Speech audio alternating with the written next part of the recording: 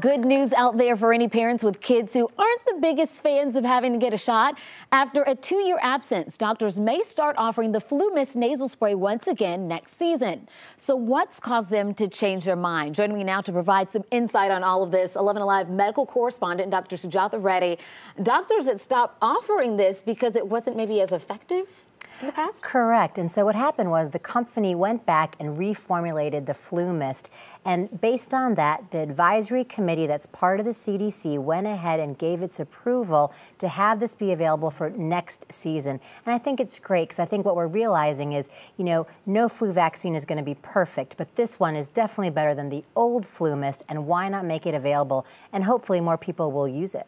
And when we're talking about the flu vaccine, some people are always nervous about it, but something is better than nothing because sometimes kids may not want to get it if they're afraid of shots, and it's a big ordeal. You're exactly right. What was interesting was the Flu Mist actually worked pretty well against the H3N2, which is what we're seeing most people get sick with this season. It didn't work so well against H1N1, but now the company went back, they reformulated, and the data supports that it is more effective against H1N1 and still effective against H3N2. So the idea here, just like you said, is if we have one more option, perhaps we'll convince people to get vaccinated and get their kids vaccinated. So it's just one more choice out there for kids 2 and older, but not for pregnant women. Is this something you might consider or recommend to your patients too? Yeah, absolutely I would. The question came to me at work today, would you have your child get Flu Mist? And I think I would. I think, my son got the regular flu shot, but I think if your child is scared or not a good shot taker, the Flu Mist is definitely going to be better than nothing. So again,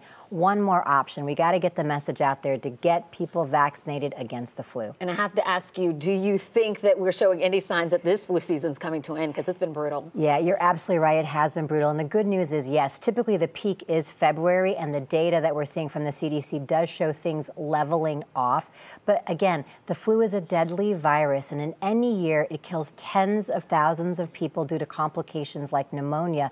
And in a bad year, you're going to see 50,000 plus people succumb to the flu. So again, the vaccine is your best chance at avoiding a very severe case of the flu. All right, good news. We're on the decline there. You got it. All right, Dr. Reddy, thank you so much. We'll be right back after this break.